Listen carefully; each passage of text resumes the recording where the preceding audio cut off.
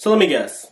You probably clicked on this video for one or three reasons. One, you have a personal style, but you don't really have the confidence to wear it out. Two, you don't really know your personal style. Or three, you really just enjoy seeing my face, which are all valid reasons and you clicked on the right video. Your little mama a savage, making you bitches look average. If she want it, she can have it, but she can't do with the baggage. If she throw it, I'ma catch it. Hello, what's up and welcome to my channel. My name is Brandon, aka Breezes. And in today's video, we're going to be talking about how to find your personal style and how to find the confidence to wear your personal style. So I have everything broken down on my phone. I have like a list of what I want to talk about and talking points to make sure that I have everything covered so that you guys can strunt and thrive and just be bad bitches that you need to be. First thing we're going to talk about is why should you find your personal style?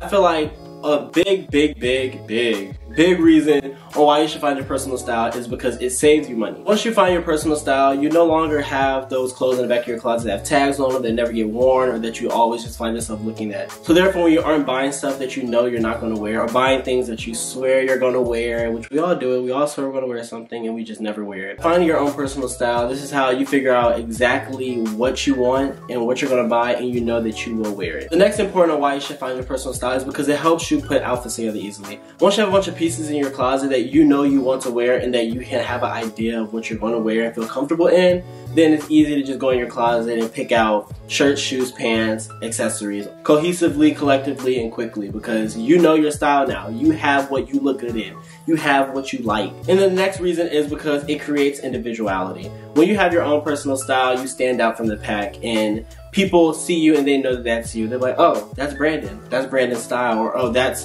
Shakisha. That's Shakisha's style. Or, oh, that's Lindsay. That's Lindsay's style. Like, when you have your own individuality, it makes you stand out from the pack and people just want to be you. Okay, I'm gonna be honest. When you have this sense of personal style, sometimes people are envious of that. People love people that have individuality and that can wear their individuality confidently and by themselves, which is a big thing to my next reason is because it gives you boss bad bitch points, or not bitch, but it just gives you a bunch of bragging points. Like when you have this sense of confidence and this sense of personal style that you wear unapologetically, that you wear independently, that you wear confidently, people look at you and be like, damn, I love the way that you express yourself so freely and confidently. Dang, I wish I knew them, or I wish I had something like that. It just makes you admirable for the most part, I think.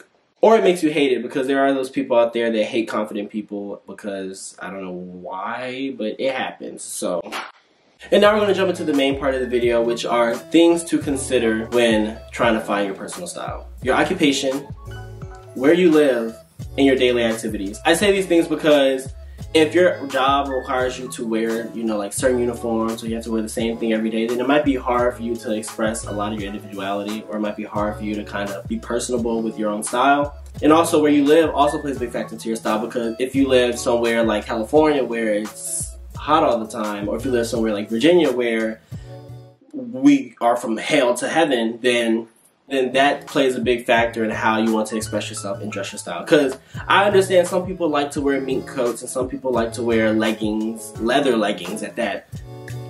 I don't know who, but you have to take into account where you live. And although you might want to wear that thing or wear those articles of clothing, sometimes you can't because of the environment that you live in, which should be kind of self-explanatory, but it's not, because there are people out there that wear things that just shouldn't be worn during certain weather times, and it happens. It happens to the best of us. Sometimes we just want to wear something so bad that we just don't care about the weather. I've done it.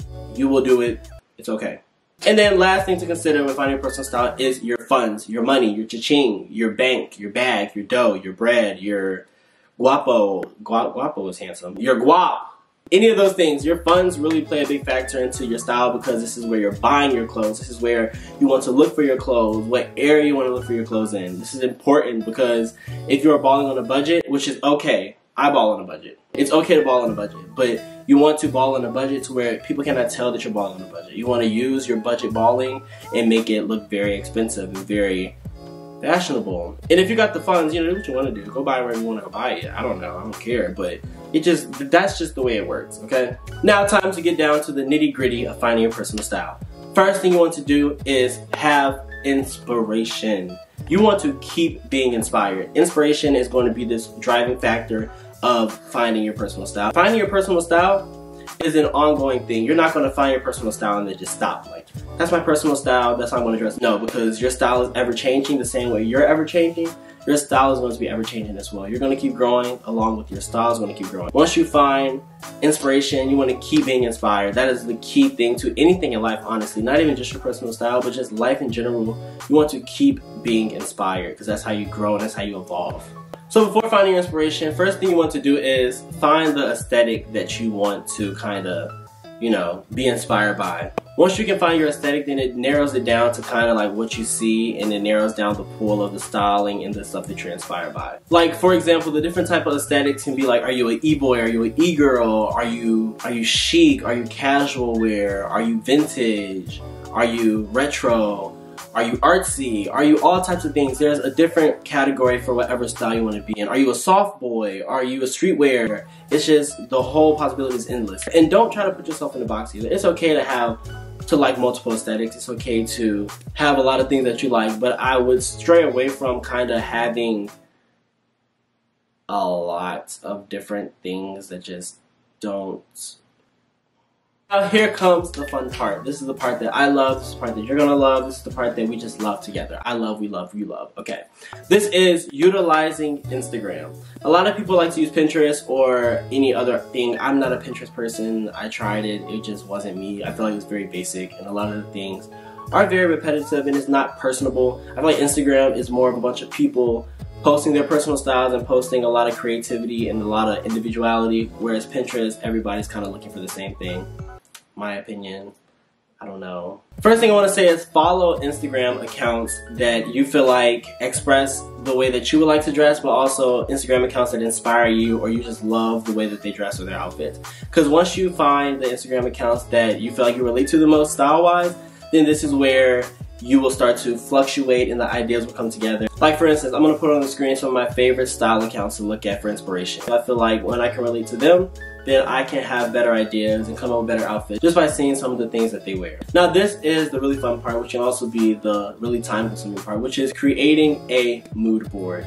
Now a mood board, you can create a mood board on whatever. You can use a little plaster board like this. You can just screenshot and keep it in your phone in an album. I use the Instagram save tool, which you press a little save picture thing and then saves it to a folder. Anytime I'm scrolling down my feed or my Explore page and I see different things that I like, I just save it, save it, save it, save it, save it. So now after doing all of this, I have this long just mood vision board of ideas and things that can inspire me and my personal style. Next thing we're going to talk about is the Explore page. Now the Explore page is a great tool if you're not like me, because for me, on my main account, my Explore page is full of RuPaul's Drag Race, food, and just a bunch of weird videos. So if that is the case for you, then I recommend creating a second account, which is strictly for style and fashion and ideas.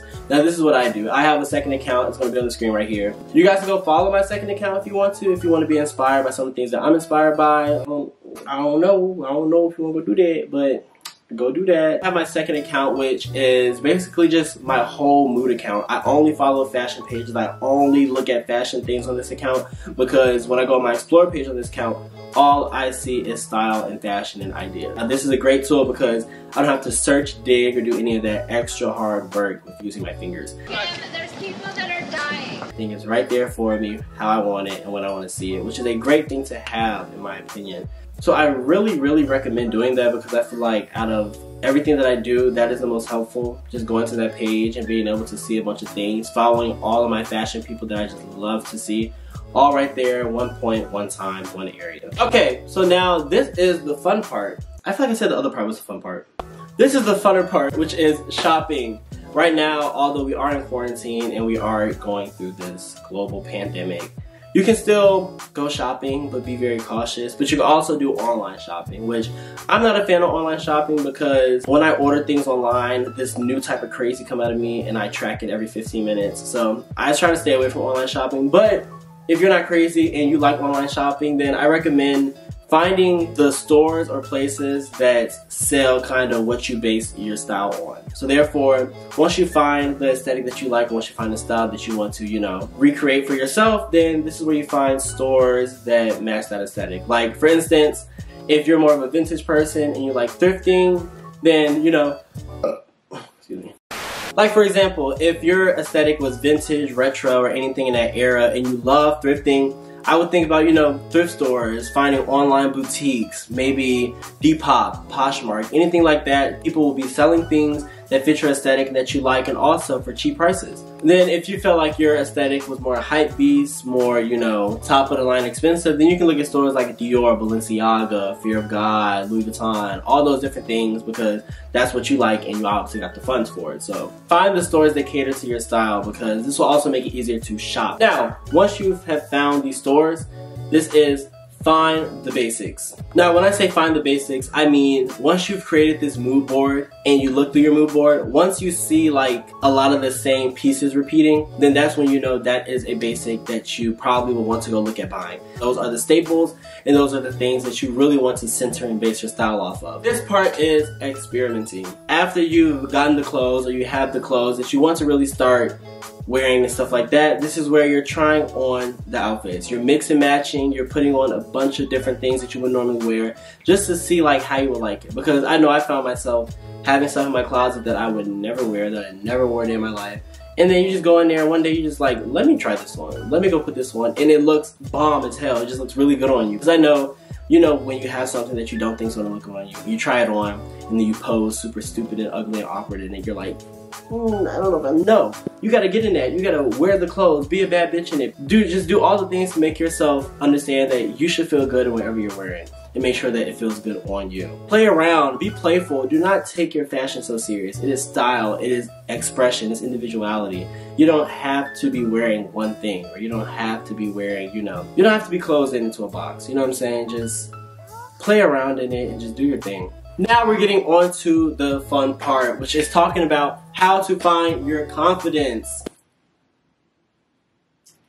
Now, finding your confidence is more important than finding your style. There are probably thousands of millions of people out there that are so creative, so original, so expressive, but do not have the confidence to express themselves freely, outly, and openly. And this is where this part becomes, you know, detrimental, because when you don't have that freedom of expression because you're scared or you're nervous or you're too shy or insecure about something, then, you know what I'm saying, no one gets to see you for you, and no one gets to see the individuality that you possess and that you can express to the world. Your individuality is always a gift, and that's what I had to realize, because I was not always a confident person. I was very shy, I was very awkward, I was very insecure about myself, and I always tried to blend in. I never wanted to step out the box. I never wanted to be seen, not like everybody else. I never wanted to feel individual because, well, I was being bullied. Also because I just didn't want to stand out. I felt like if I stood out, I'd be noticed. And then if I was noticed, I'll be talked about. And if I was talked about, I would be, you know, insecure, obviously. So the first thing that I have to say to have this, you know, profound confidence is to practice the art of not giving a fuck. I know that sounds easier said than done, and that's a really frank way to say it, but that's honestly the only way you can really, you know, be confident. You have to put yourself in this mindset that you only live once. You're here once. You are this age once, and you live this day one time. All of these one-time chances, and you're sitting there nervous and insecure about what another person might think. That's just all crazy. You might never get this chance again to express yourself. You may never get this chance again to go out there and just wear what you want to wear freely and how you want to. I don't like to sit and think about somebody might like this, especially people that I don't know. Why would I care about what a stranger thinks? You're never gonna see me again. I'm never gonna see you again. You'll glance at me. You can talk shit all you want, but you're never gonna see me. I'm never gonna see you. I'm gonna go about my day. You're gonna go about your day. Nothing's gonna happen. I recommend wearing the new pieces that you got or your new style little by little. So I mean, like, if you got these new boots that you've never worn, you're a sneaker person and you just got these new boots, wear the boots out, but wear it with something that you would usually wear. You're wearing it out little by little, so people see it, they're like, that's new.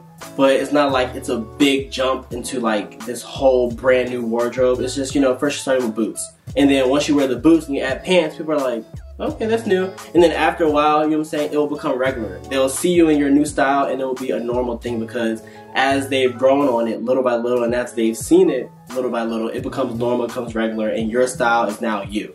now they see you and they recognize you with that style and they connect that style to you. I really started to express my own visual style, I want to say like freshman year of high school, because 8th grade, I just, oh God, another story another time. And then lastly, I want to say, use social media as a confidence booster and for some positive feedback, because once you gain this style that you have, once you have the confidence to wear it, and if you don't really have a circle of friends or have people that really, you know, you can bond with that you're passionate about, or you don't really have friends that are into style, or your family is kind of like, ooh, what the hell do you have on? But that is going to be it in this video. Make sure you follow me on my Instagram once again, just so you can keep up with me and anything that I do. Yeah, I think that's it. Make sure you guys give it a big thumbs up, subscribe. And yeah, I'll see you guys in my next upload. Yeah.